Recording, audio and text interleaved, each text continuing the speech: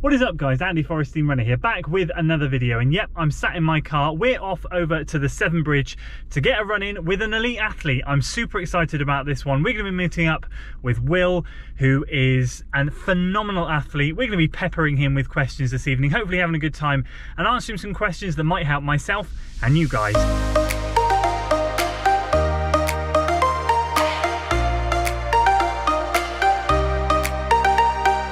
All right, we have managed to pick him up. There he is in the flesh. Will is here. So we're about to head out for a run, but before we go out for a run, I'm just going to enlighten you on the type of the caliber of athlete that this man is. I'm going to flex your ego now. So what we're talking about here, and we're going to be talking about this shortly when we get out on the bridge over the last couple of years, but we're talking about the biggest half marathon in the UK, the Great North Run. This man finished 8th place.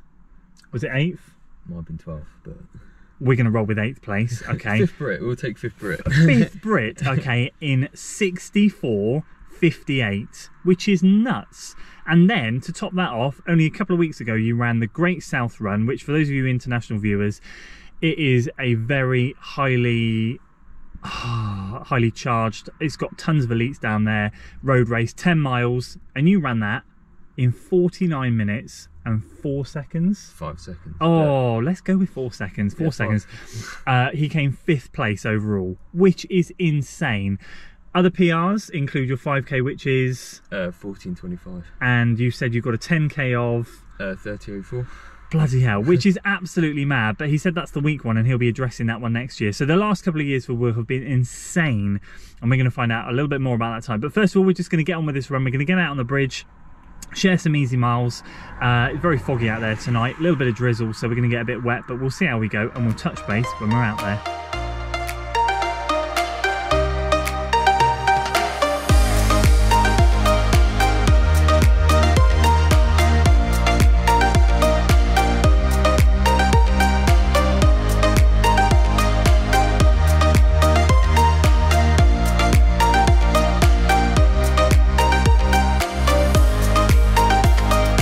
So I appreciate the lighting on this is going to be absolutely poor, but we're out on the bridge, just getting the miles in, just talking, and we'll just recap on the last couple of years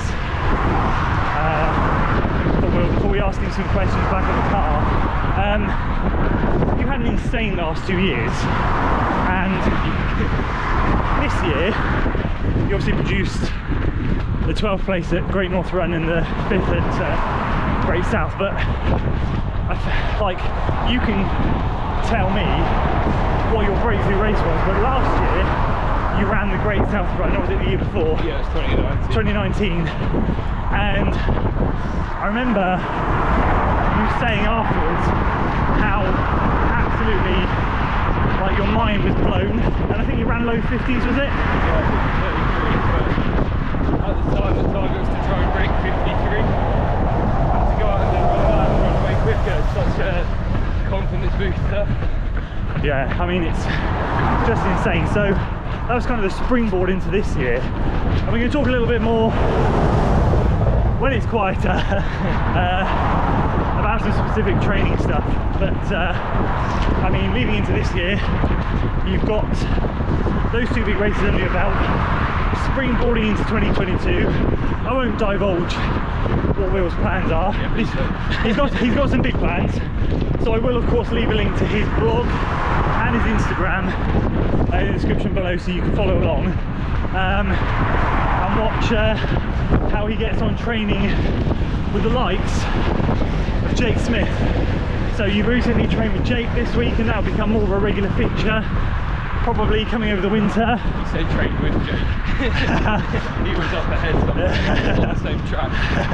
He is another level, but surrounding yourself with that caliber of athlete is only going to push you on, hopefully, into 2022. So it's going to be exciting to see what he does. So I realise the audio is going to be crap here. We'll cut it now, we'll get back to the car, talk more about some training.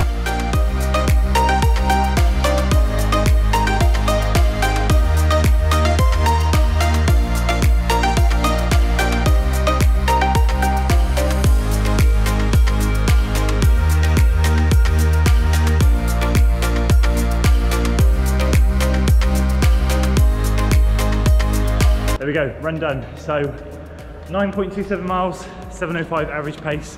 That was good. Wet, windy. Probably didn't hear a lot of that. As I said, we'll talk more in a second. Right, let's do a quick little few hill sprints. We go back to the car.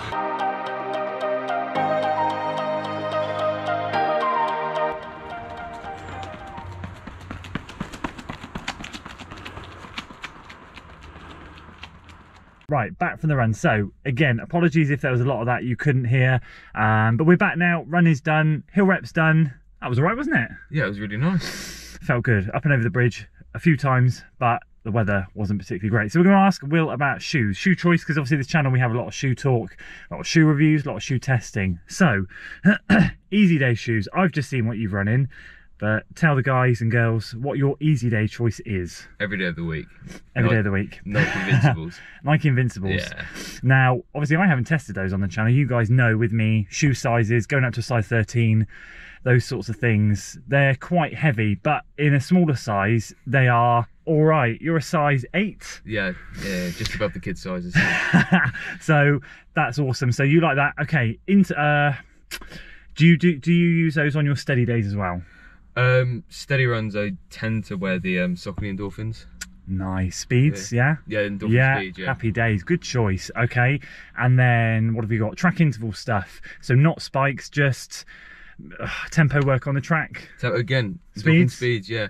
If it's for longer reps, yeah. If it's longer reps, it has to be the speeds. Have you got a specific shoe for shorter reps?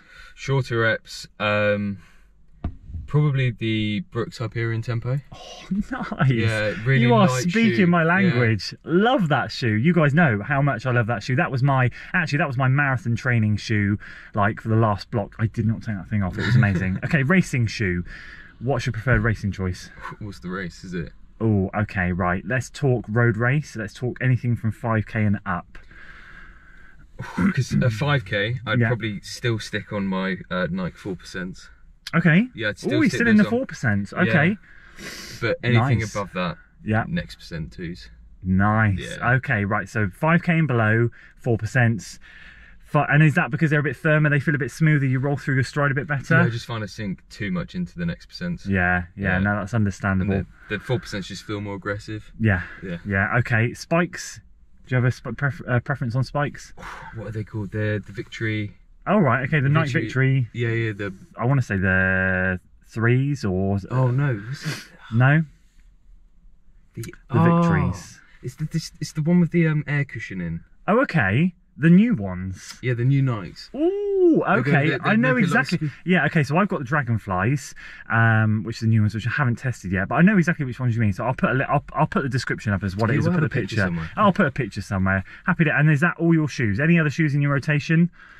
Yeah, that's pretty much it. Any shoes you've tried lately that you haven't enjoyed? Adidas. Yeah, so you're the same as me. Yeah. Is that because they're too narrow, or what is the deal with Adidas? I have square feet, so I did a session recently, and it just came away and my feet were bleeding. Yeah. I bought the Solar Boost 3, I think at the beginning of the year, came back with blooded toes. The blue upper was then red, so same sort of thing. Happy days. So there we go, that's Will's shoe choice. We're off to get some grub, and then we'll touch base at the end with the final quick fire questions.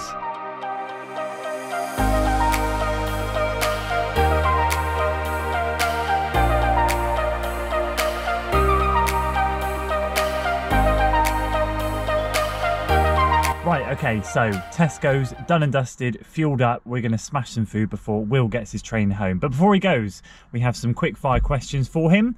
I said to you guys we were going to talk a little bit about training, and especially for me, what's been interesting following Will's journey is his track work. So obviously, you guys know, you watch all the great marathon runners, all the great half marathon runners, they all start with a good track background, and you are no stranger to a track. You do, or have done, before moving up to Cardiff, a lot of your work with the Southampton elite team, down on the track. How have you found the track to be so beneficial towards your road running? I think mainly with doing track stuff is you do a lot of quicker reps than you would do on the road. So yeah. Do you find it being more controlled? Like, I know it's difficult when you hit a road, when you hit a half marathon, you're going to hit undulations, you're going to hit hills, you're going to hit stuff like that. But on a track, and so sometimes if you do reps out on the road, it can I don't know, mentally, I guess, play with you maybe if you hit a slower rep because you hit the wind or you hit a hill or whatever. On a track, you tend to be able to bang out consistent reps one after the other. Do you feel like there's a big mental benefit to that? It's a difficult one because my track at home is very, very windy, so sometimes you just got to forget the times and just go for put the effort in. But I think with a track, it's just a different level of mentality. Like, it's a lot more aggressive. Yes. People tend to be able to push themselves a lot harder on the track. I like that. It is more aggressive, isn't it? Because you're running lap after lap, it's so monotonous.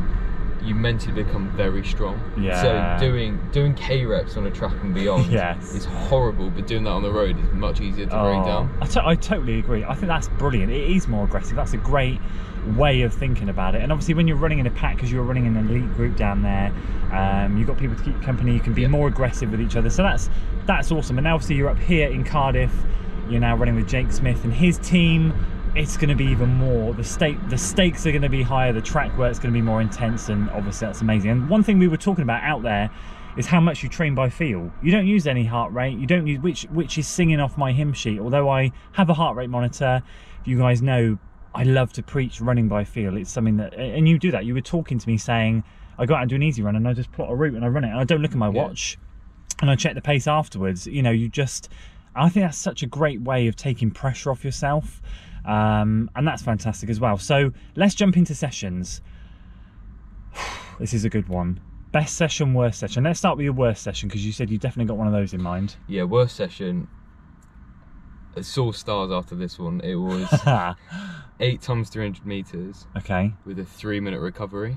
Okay. So that is literally flat out 8 times.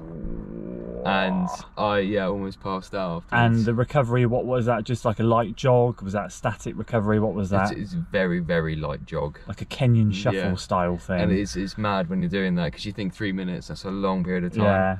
3 minutes isn't long. No, not when you're going balls out for like, what would that be? Sort of like 40 something seconds, 50 something seconds? Yeah, trying to dip 45 seconds. That's it's literally insane. 400 meter pace. Yeah, wow. Okay, best session. I'm going to reframe this question. So when I say best session, let's say you're tuning up for a race. Let's say you've got the Great North Run in your sights. What is a session that when you nail it, you know you're in good shape?